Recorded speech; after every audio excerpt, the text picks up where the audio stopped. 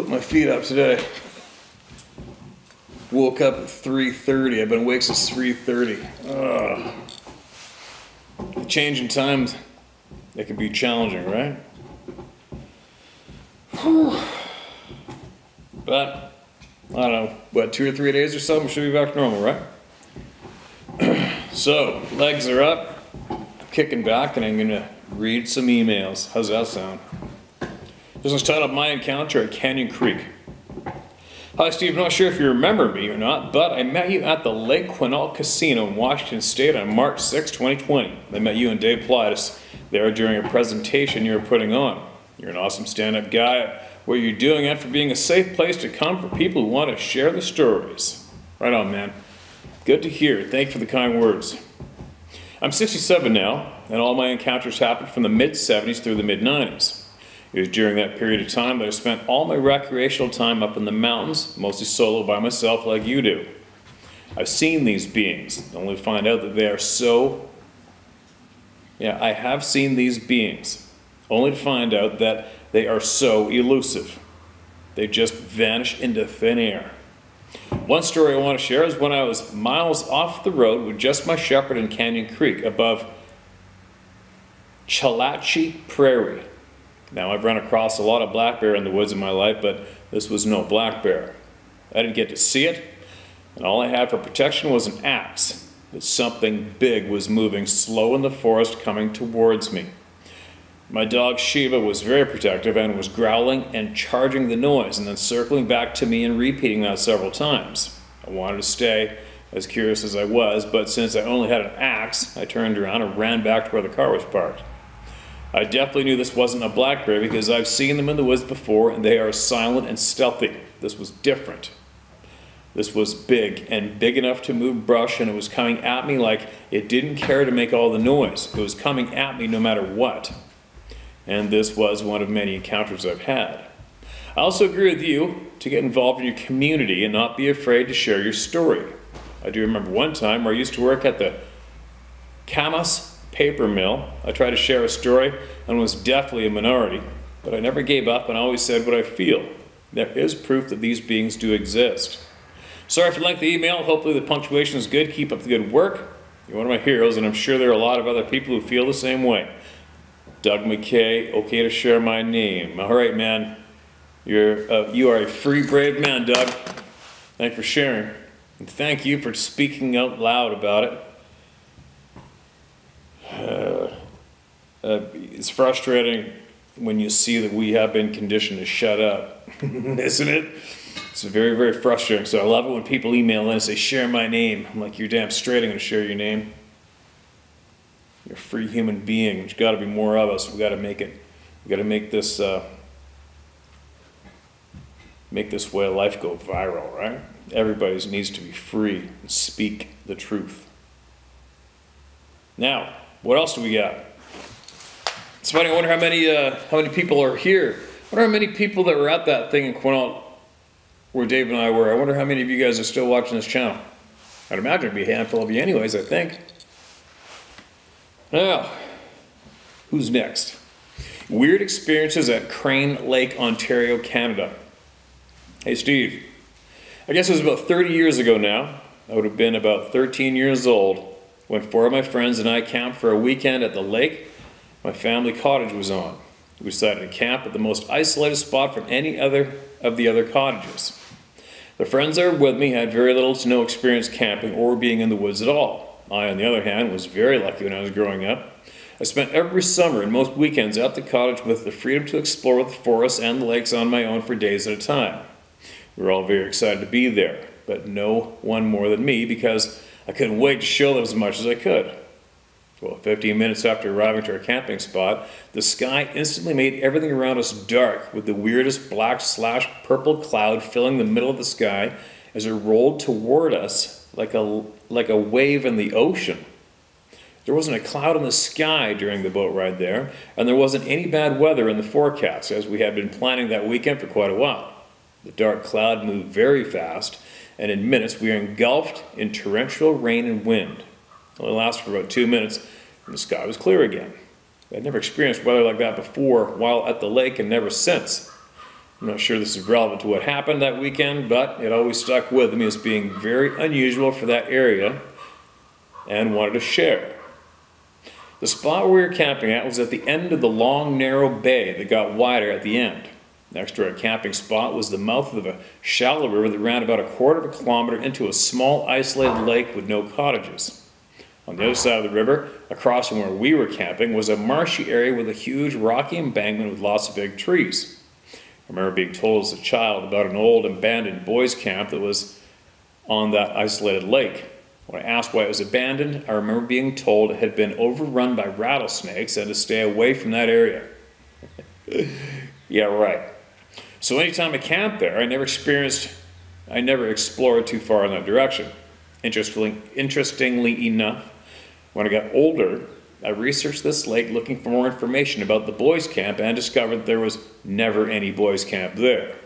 At about 7 p.m., we were all sitting around the campfire when we were startled by a huge crashing noise that came across the mouth of the river from where we were camping. We all jumped up, and with me in the lead, we ran over to the edge of the river to see what had made the noise. To our surprise, 3 healthy-looking trees had fallen over, making an opening in the forested area on the embankment. Instantly, I noticed a large, dark, hairy figure peeking around a tree at the edge of the opening. At the time, I thought it was a bear, and selfishly told my friends not to worry, that the bear would not cross the river, LOL, and they had nothing to worry about. I didn't want them to get scared and want to go back to the cottage. But to my amazement, no one else saw the hairy figure. So I convinced them to come back to the fire, hoping I could get them to relax and forget about what happened. As we walked back to the fire, I remember thinking it was unusual for a bear to push over healthy trees like that, and took one more look back as I followed my friends back to the fire. When I did, I saw 2 large hairy beings standing by the edge of the opening staring at us. I turned back and followed my friends to the fire, telling myself it was just 2 curious bears, not to worry. As far as the detail of the faces, I couldn't make out too much other than they were both very large, with dark hair and clearly standing. We all quickly forgot about the incident and had a great night of laughing and bonding. Later on, when we were all in the tent after getting settled in our sleeping bags, our laughter was interrupted by splashing noises coming from the river. It was a huge splash and then quiet. About 30 seconds later, another huge splash. It sounded like big stones being thrown into the water. Again, not wanting to go back to the cottage early, I quickly tried to make the noises into something else and began telling everybody scary stories. Eventually, everybody forgot about the noises and fell asleep. I'm not sure what kept me up that night, but just before I was asleep, I heard something in the distance walking towards our tent. I would hear movement, and then it would stop. Each time, the noise would get closer and closer until whatever it was at the edge of the tent. For the first time in my life, I was nervous in the forest. I remember my heart pounding as I laid there as quiet as I could, hoping my friends wouldn't wake up and start making noise. All of a sudden, a very large human hand shape pushed into the top of our tent. Then it dragged, still pushing into the tent, along the top of the entire tent until it came back to where it started above my head. The tent went back to normal and it was very quiet the rest of the night. Whatever it was, I didn't hear it leave the area, which inevitably kept me up for the rest of the night. I can't remember lying there trying to convince myself it wasn't anything to worry about, but I couldn't make myself forget what I saw or ignore the feeling I had in the pit of my stomach. I wasn't afraid of bears or anything else in the forest, but whatever it was scared the shit out of me that night. I'll never forget that feeling, and I've never felt that way since. The next morning, I couldn't see any signs of anyone or anything in our camp from that night. Nothing was touched or out of place, and there was no tracks of any kind. The rest of the weekend, nothing else unusual happened. I never told anybody about what I experienced that weekend until now. But it always stuck with me like it happened yesterday. It does with every single one of us. Every single one of us. We could all say that exact sentence without a doubt.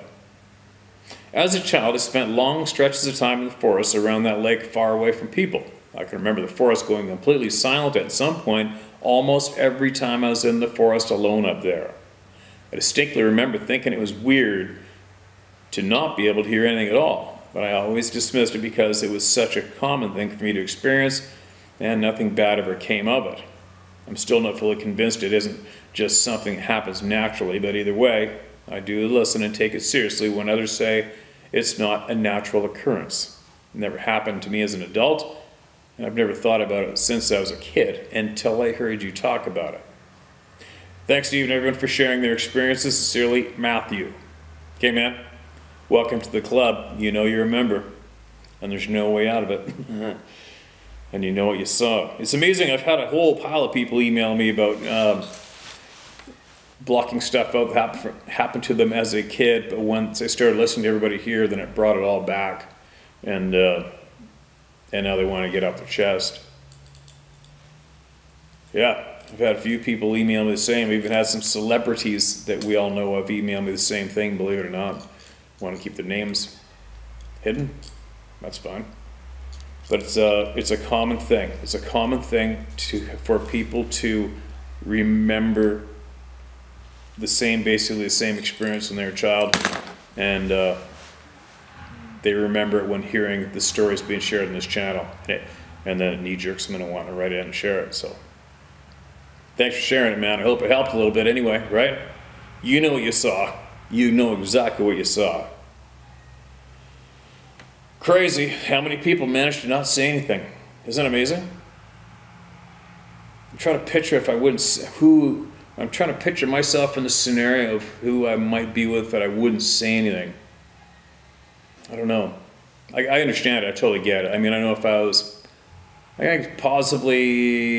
in camp with a crew and we had hunters, which is a big dollar transaction, I probably wouldn't say anything to Cook so she wouldn't quit and take off until later. Yeah, I could see that happening. Whatever. It's crazy.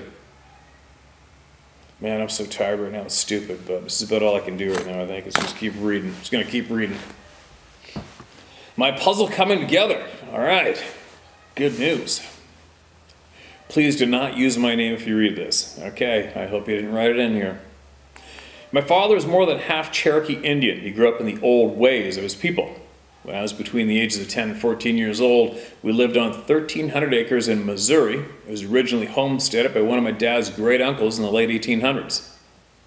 I had free run of the place, and there was very little of that property that had not been on at least once. The house we lived in was situated in the middle of that place. There was a river that ran on 3 sides of the house. Behind the house, about 100 yards or so, was a large rock the size of a small house that sat on the edge of the river. The water was deep there, and it made for a good swimming hole. One night, my father and I went fishing off the big rock. We'd been there about an hour or so when I heard what sounded like people talking way off in the distance across the bottomlands. I asked him if someone was coming to visit, and he said it was, quote, talking owls, end quote. He gave me some kind of explanation about hoot owls during mating season will make a sound that sounds like someone talking.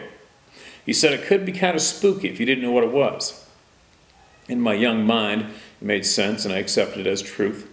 A few minutes later, we went back to the house. I'm almost 65 now and my dad has been gone for close to 20 years, but if he was alive today, I would revisit that conversation with him to see if maybe he would have another explanation for those voices. I've become a member of the Club of No Return, though, and experienced one night while changing the batteries in a game camera a buddy and I had set up to watch for wild hogs. And that's another story and is outside the premise of this letter, so maybe I can share that one some other time. Oh, should have included it. But since becoming a member of the club, my mind has brought things back to me. In my mind, I think it would be normal for someone who has experienced Sabe to obsess while looking for confirmation and answers. I did for several years. Memories of certain things, especially on the 1,300 acres, have come together to give me an aha moment or two. My own little piece of the puzzle, if you will. Like, for instance, in all my wandering around those woods, river bottoms and farmland, I always felt like I was being watched. Maybe I was being watched, or maybe I was just a neurotic kid. Who could say for sure? But also, I believe my dad knew what those voices were, being Cherokee. I believe he made up some weird explanation so I wouldn't be afraid of the woods. My dad knew my constitution and knew that if he told me the truth, I would be afraid of the woods and would no longer explore the place. Perhaps that was commendable of him, who knows. Several years later, I get a summer job working with the Forest Service in Idaho. I was chased off the top of a mountain one night by something I couldn't see. It was just out of sight in the moonlight. At first I thought it could be a deer or something, and I wasn't afraid, but when I started back down toward camp, it followed me, and somehow that frightened me. I took off running down the side of the ravine where we were camped, and it followed me. Even as a stupid kid in my late teens, I knew the difference in the way a 4-footed animal runs and a 2-footed animal. I never saw it, but it kept pace with me on 2 feet. I never heard anything after that. It crunching through dry leaves, and I didn't smell anything either. Let me read that again. I never heard anything other than it crunching through the dry leaves, and I didn't smell anything either. It was maybe 10 feet from me all the way. What? 10 feet? It was maybe 10 feet from me all the way down the mountain until I got into the light of the camp. Oh, that would suck. That's not a nice thing to do to anybody. Whatever it was gone at that point. I was happy to see a campfire and other people still awake. I told them what just happened. Nobody there seemed to have any idea what it could have been. I didn't either at the time. Sasquatch, Sabbath, Bigfoot, or whatever never entered my thinking until about 15 years ago when I joined the club while trying to find some wild hogs to shoot in Arkansas. But that's another story. That's a story you should have included. You better write back. All those experiences others have brought me to the point of being convinced that I had been around them many times in my life and was unaware of it. Several times I've been scared, and others just calmly aware that I was being watched. If I had known then what I think I know now, I would have probably locked myself in my room and never come out. Thank you for your channel, Steve, and thank you for what you do. It's been the stories you read that have triggered memories of things I've forgotten, creating several ahas as I put my puzzle together. Keep up the good work. I apologize this was so long. Name withheld. Okay, man. Gotcha. Appreciate the share.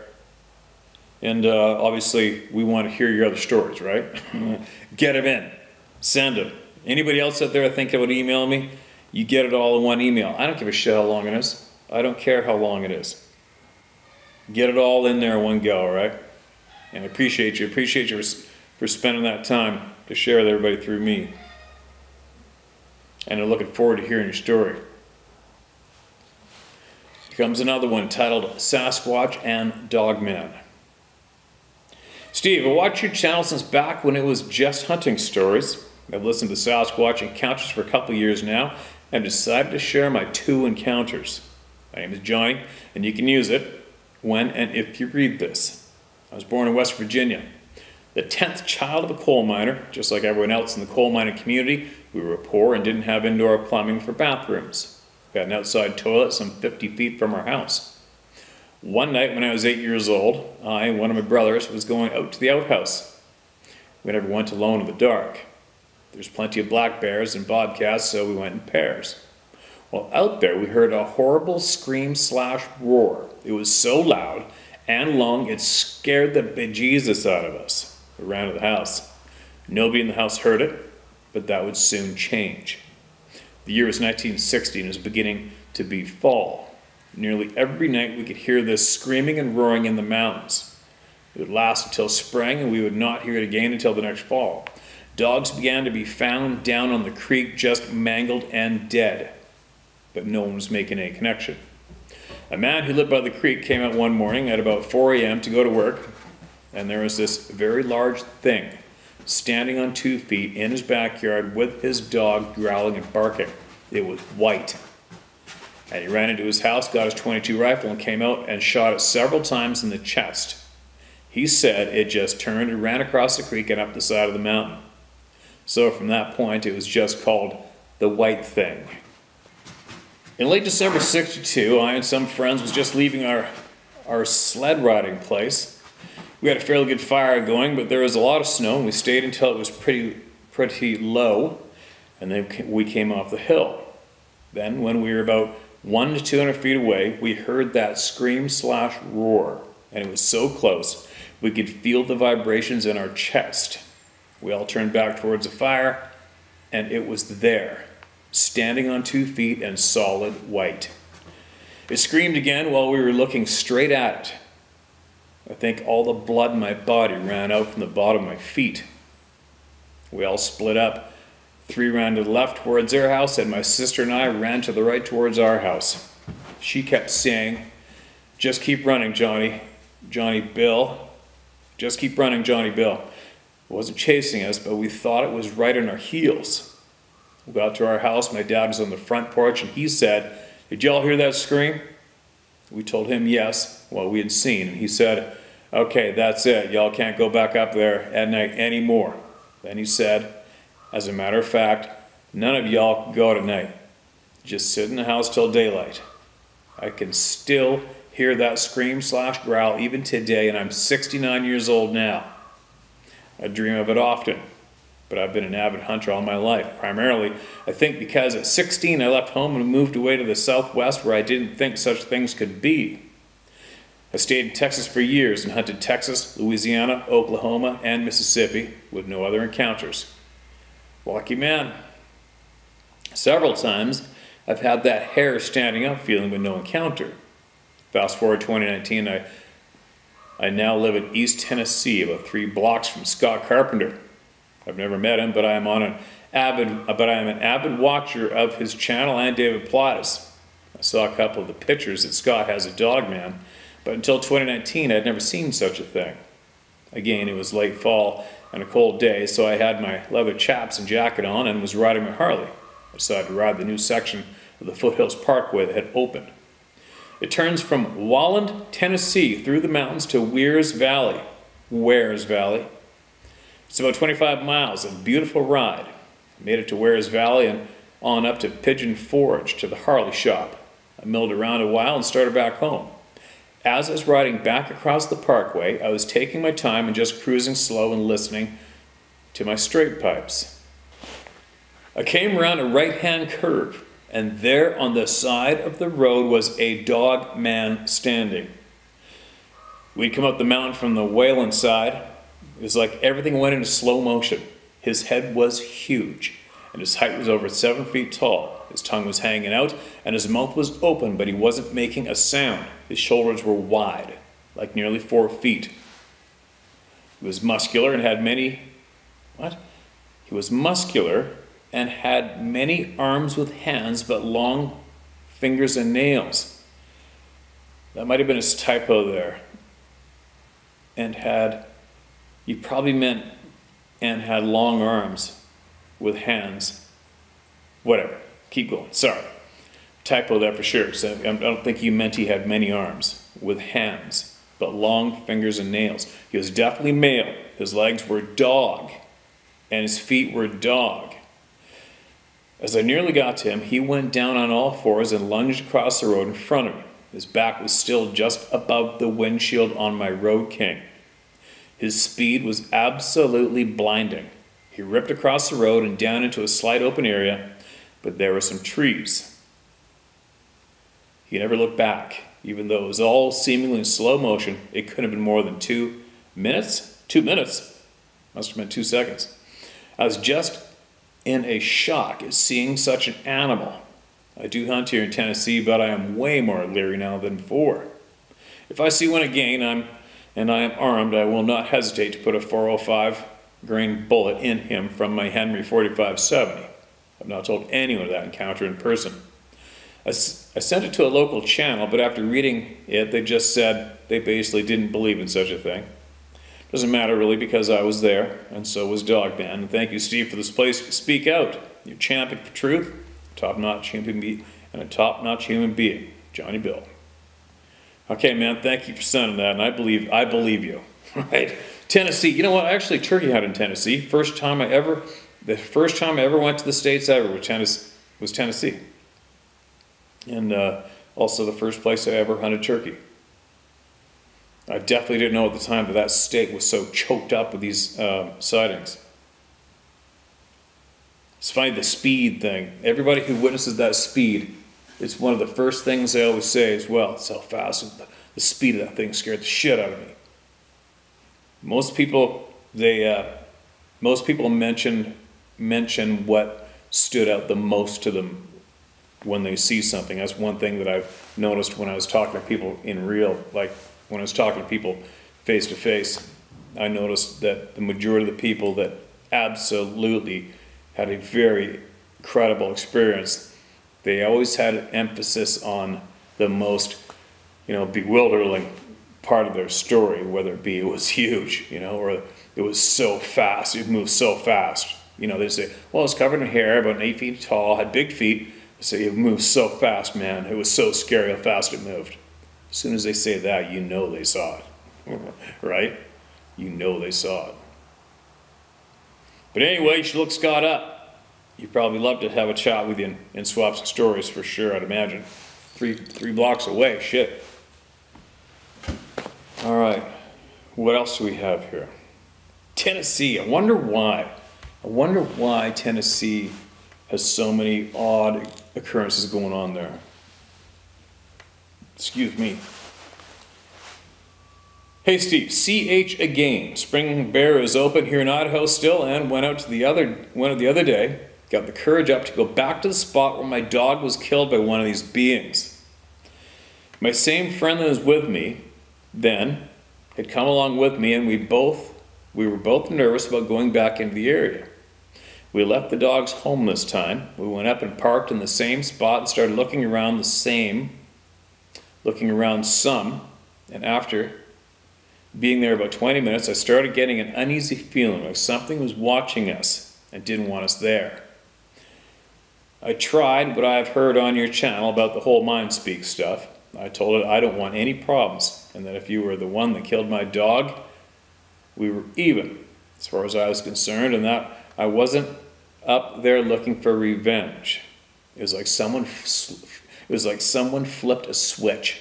The uneasy feeling went away from me and my buddy as well. We never saw it or even heard it, but it was there. I can guarantee that. Still felt like we were being watched, but it didn't feel threatening. We spent about 3 hours up there glassing for bear and keeping lookout just in case for an upset Sasquatch, but never saw one, and the uneasy feeling never came back. My buddy and I sat there and spoke about what happened with my dog and us doing what we did, and I wouldn't change a thing. I'm like you, Steve. I don't want problems with Sasquatch, dog man, little people, or regular everyday people for that matter. I want to be left alone to enjoy what I do. I like the solitude, but I also like hunting with a good friend that shares the same values as I. These beings leave me alone, I'll leave them alone. They want to fight, I'll fight. I have a question for you, Steve. How do we live with this knowledge that they exist, and how do we tell our children? I can't care less about what people think of me or say about me, but I worry about my kid and my wife because I know how cruel people can be to another human being. P.S. After you read my first story, the next day I got a phone call from a restricted number saying that they were from Fish and Game asking questions about where I hunt and fish. I thought it was a little strange. Fish and Game never called before now, so I hung up without answering any questions, and they haven't called back since. And that's the end of the email. And that sounds pretty creepy to me, right? How'd they even know to phone you? How'd they even know it was you? I don't remember. I have a feeling, are you the guy that email said that was killing the dog in the box of the truck? That's one email that stands out right away. I wonder if that was it. Somebody phoned you and asked you where you hunted and fished. You should have said, come on out and I'll take you and show you, right? I've been thinking about that. I mentioned that before. It wouldn't be hard, would it? It would not be hard at all to someone, whether Canada or the US, wherever. It would be quite easy to lure one of those pricks out into the open, meaning the human beings that potentially, maybe, if they are, the guys in the black SUVs, whatever you want to call the douchebags, it would be easy to draw them out. All you'd have to do is get a handful of people in your community, are on the same page to phone in a big panic. Everybody got a vaguely the same description, roughly the same area, and drop that this just went down just now, blah, blah, blah, 2 or 3 of them, on and on and on. Make up a very delicious story that would entice them, and then get ready for them to show up. And then take big pictures of them and send them to me so I could share them all over the frickin' planet, right? Wouldn't that be fun? Maybe one day if I got some spare time and I'm feeling a little cheeky, I'll do it. I'd love to do that. Humans are easy. Humans are so easy to hunt. Especially those egomaniacs. It'd be pretty easy to draw them out, wouldn't it? All you gotta do is go to make sure it was a well-known area, get a few different people spread it over miles to panic report the same thing to either the state troopers or the RCMP. And then just start waiting. You just laid the bait down and just wait for them to come. No matter who it was that came, take pictures, clear their face, set up a trail camera on video that they can't see, do whatever you gotta do, and expose their asses. But anyway, not that they count that much, right? Not that they count at all. Moving along. All right, let's get somebody else heard before I start going on a big ramble. Ramble-bamble. A Southwest Virginia encounter. Hello, Steve and the rest of the community. Been a fan of this channel after stumbling upon it a while back. Just wanted to share an encounter I had down in Southwest Virginia back in the mid-90s when I was a student at Virginia Tech.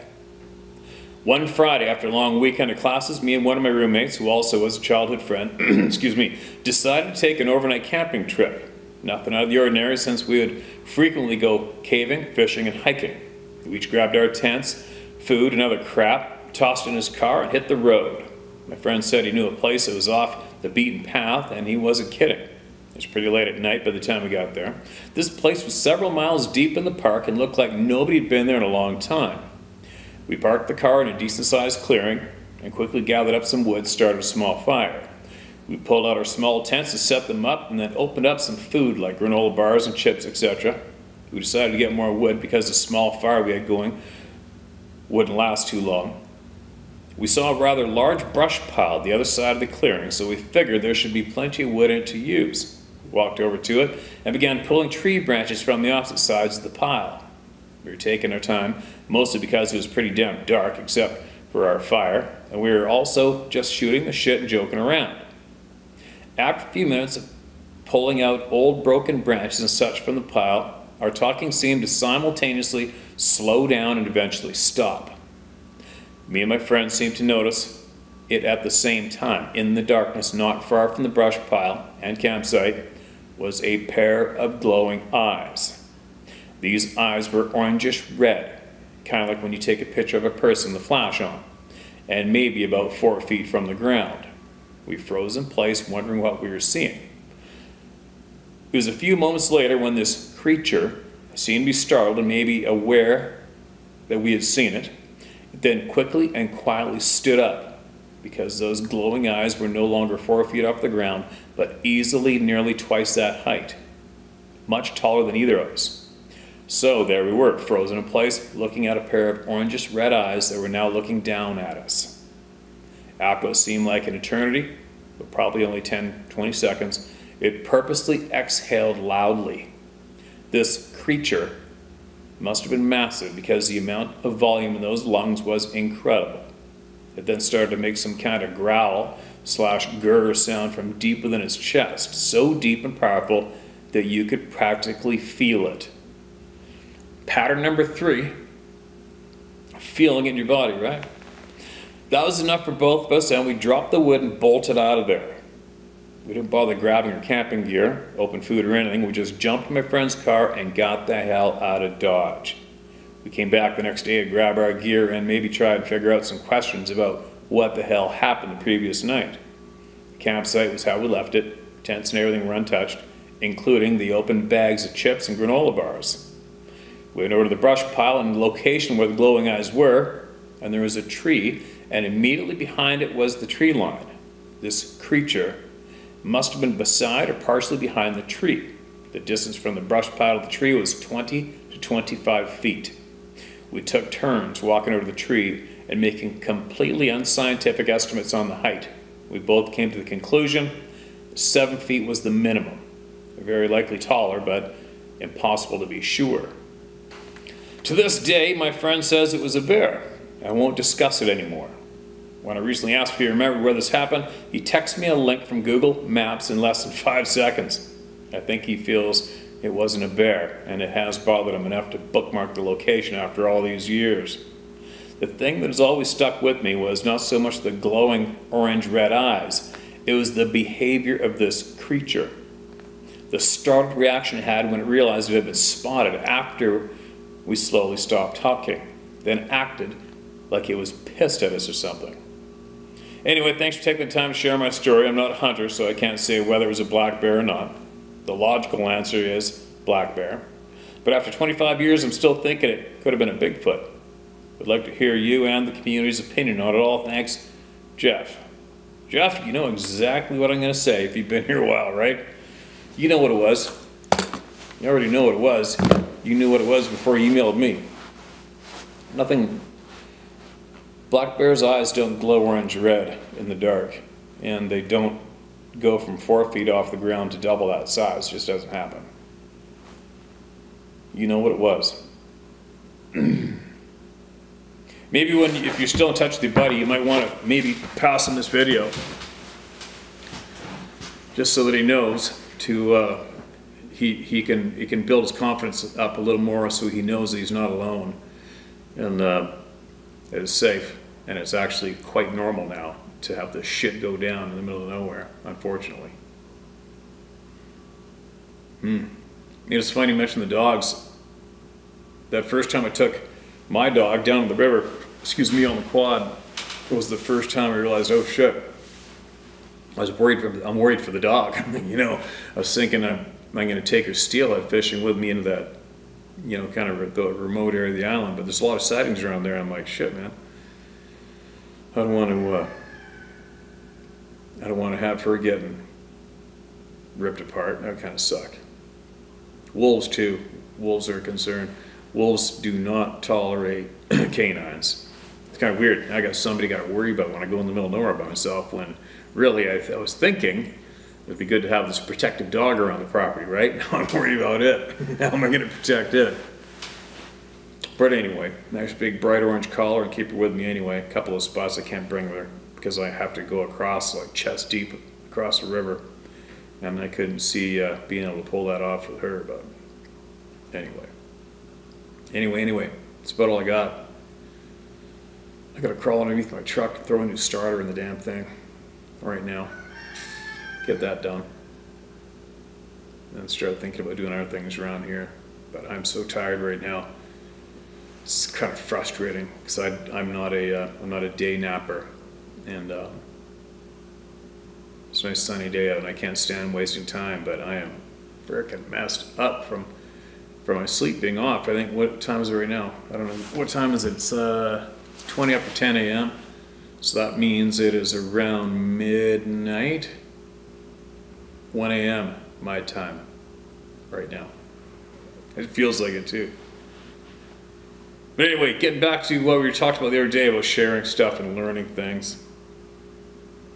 I don't know how to do it. How do I share what I know with people without just sounding like a ranting maniac, when it's absolute truth that I need to share? You all need to know these truths if you don't already. And if you prefer to look away, I don't know what I can do for you, not much. Looking away is one of the things that's got everybody where we are now. But yeah, I'm not sure where to start sharing what I've learned. Do I go from the beginning and tiptoe forward to take everybody along the journey with me? It'd be a little too much just to throw it down, the summary, in one big blast, you know what I mean? One thing I will share with absolute confidence is right now, currently, possibly the #1 enemy of all of us on the planet today, with absolute confidence, is I've narrowed it down to 2 countries, although my country is absolutely corrupt and involved as well. But I'm trying to get to the bottom the main source, the main motivators. And it is either going to be the United Kingdom or the US, one or the other. But we are 100% under the thumb of the absolute enemy right now. Unfortunately, I know it's a little vague. I know there's no conspiracy bullshit. That word can go ram it somewhere. There's some very, very serious, nasty, disgusting items going on right now that are affecting every single one of us, no matter what, how much you want to look the other way. There's no way getting out of this one. I think one thing, maybe just for right now, I would love to possibly, hopefully encourage everyone to absolutely ignore mainstream news. That is absolutely vital. That is the #1 tool used against every one of us. And without it, the evil bastards are nothing. The children, you need to speak openly and honestly with the children. You need to point out to them the truths about absolutely everything you can. If you really seriously want hope for the future of this whole frickin' ball of wax, you need to be honest with the children about everyone, all the players, what they've done, what's going on, what's been done, what we're not allowed to talk about. You need to be honest with the children and deprogram them if they haven't been programmed already, and teach them honest knowledge. It's very, very vital and very important right now. And I know there's going to be a handful of people humming and hawing and groaning right now, but too bad. Just leave them. It's easy to skip over this part, but it is very, very, very, very important, very vital that we kick the mainstream news aside. You have to. Any topics they are bringing up and trying to push on you right now, you need to ignore. It's just bullshit and made to distract you. Yeah, all of a sudden there's UFOs getting shot down out of the sky, and I can't believe I just repeated that right here. It's embarrassing for me to repeat the bullshit that they come up with, but yeah, I've got a lot to share. I got a lot. I haven't even shared anything, have I? But I do have some important things I need to get across to everybody. I have to, because if I don't, I'm an idiot.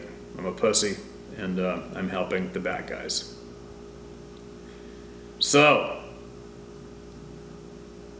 look into it. I can guarantee you we are living under the thumb of the absolute enemies of the world today, and the main culprit is either in the United Kingdom or United States right now, and I would bet my life on it right now. I guess I'm being a little vague, aren't I? I think I'm too tired right now to give a good, decent delivery of what I've learned and what I know, and I got receipts. All right, I got all the receipts. The receipts are out there. Everything's out there. But where to start? Just I've learned so much alarming things this past little while, and I can need a little bit of sleep, catch up my sleep, and then I'm going to deliver what I know in a very palatable fashion, right? So it doesn't sound like some lunatic going on some kind of a ranting tirade. It's just fact. It's not my fault, it's fact. I didn't make it up, I didn't come up with it. It's been slapped in my face and many others' faces, and there's a lot of people trying to share it. And it's amazing how, it's just amazing to me. Like I said in the very first video I made on this topic, when I came forward, public said, okay, yeah, I've seen the damn things. And I remember, I'm pretty sure it was that video, it wasn't the first one, it was the second one, where I said flat out, I'm more amazed at watching human beings than I am at the fact of these other people running around the forest. And I meant it, and I still mean it today. It's amazing the items that displays the facts, the honest truths, how they are slapped in every one of your faces and mine every single day, and it's amazing to me how we all react. We don't. Isn't it crazy? It's absolutely mind-boggling.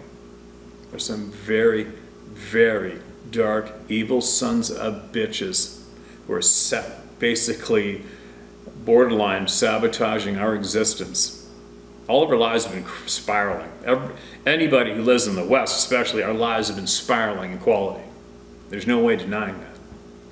And it is only because of some individuals. So, Anyway, I'm so tired right now. I better stop right there because I can tell I'm going to start babbling. But you need to, all you people who prefer to look away, you better stop it. You better think twice about that. And all you people who know what I'm talking about, email me. Tell me how would you deliver it? You know what I mean? How would you deliver it? Anyway, I'm going to try to make a difference as much as I can. I gotta do it right.